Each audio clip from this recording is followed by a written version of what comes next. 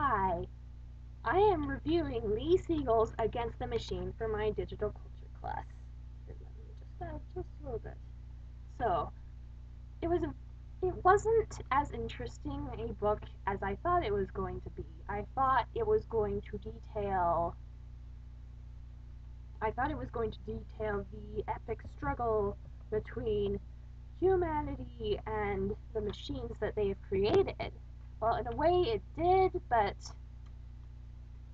I felt like it was nothing but an angry rant about how we are losing said battle and how digital culture and online technology is destroying human society, blah, blah, blah, blah, blah.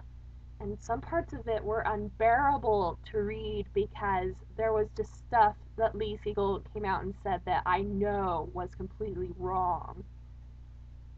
For instance, he did say at one point that everything you post online is going to be up there forever, but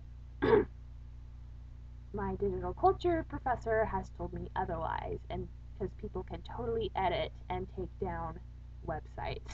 So, and there are plenty better examples of his false credibility, but I won't dwell on that too much. But the point is that it was very hard to get, well, it wasn't hard to get through this book, but it was just not enjoyable to read him ranting about how people are just selfish. Now, he did make one or two points in the book that I thought were informative.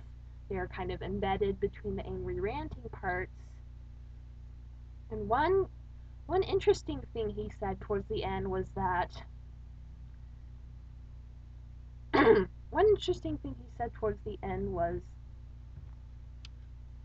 that the reason that there is so much hateful communication on the internet is because the internet is so personalized that I use this word in my review, we are embedded, that's not the word I wanted to say.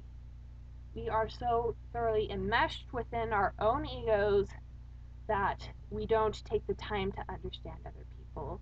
And I felt like that point was really valid, among other points that he made, which you could probably argue with a little bit more. So, Against the Machine by Lee Siegel, again, it's an easy read, 9 chapters broken up into 3 parts, but all he does is go into an angry rant. He doesn't talk about digital culture in an objective or informative way.